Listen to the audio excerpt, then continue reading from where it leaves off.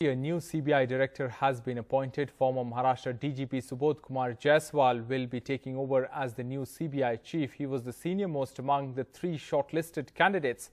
Let's go across to Arvind Gunasekar for more on this. Arvind, tell us more about Mr. Jaiswal and also the selection process.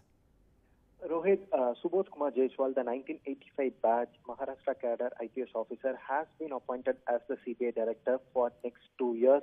So Subodh Kumar Jaiswal, who was the former DGP of Maharashtra, is currently serving as the Director General for the Central Industrial Security Force.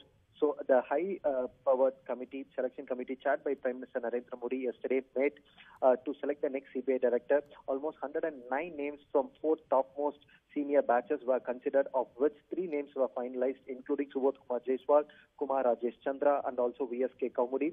So the Appointments Committee, Cabinet Committee on Appointments, headed by Prime Minister Narendra Modi, considered the recommendation given by the high-powered committee. This particular ACC, the Appointments Cabinet Committee, consisting of Prime Minister and also the Home Minister, finally chose Subodh Kumar Jaiswal as the next CBI director. So the appointment has been signed by the ACC, and Subodh Kumar Jaiswal is shortly to take charge of the CBI director. What we are being told is that he will be taking charge of CBI director as early as tomorrow. All right, Arvind Gunasekar, thanks very much for joining us with those details.